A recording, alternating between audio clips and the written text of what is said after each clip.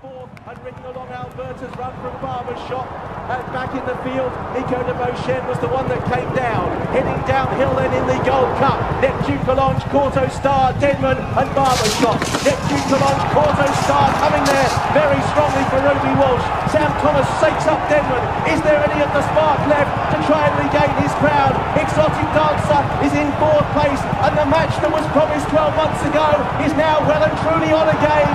Corto Star leads Denman on the turn, and this time it's Corto Star with a fizz in his step. Denman in second, ridden along Exotic Dancer, Neptune Collonge, and they're away from Barbershop.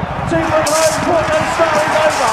5 lengths to growing yet to Denman in second, Exotic Dancer in third, and Neptune Collonge. The final bench between Corto Star and History. The senior won't get any scared, but this time he's faultless, and Corto Star is over from Denman in second, Exotic Dancer and Neptune Collonge. Then Ryman and Barbershop are ridden out towards the line. What a win for Ruby Walsh. His 7th winner. Corto Star makes history. The third course to regain the Transport Cheltenham Gold Cup.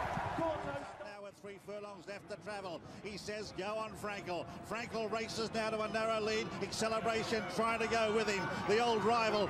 They've got 2 furlongs left to go in the Queen Anne, and now he starts to shake the reins at Frankel. He gets an immediate response. The champion starts to draw away. He's gone 3 lengths in front. Acceleration can find no more, and this is a procession. It's now Frankel who's drawing away. What a performance! The superb, the spectacular Frankel. 11 out of 11, and in a zone of his own. It's Frankel who wins it by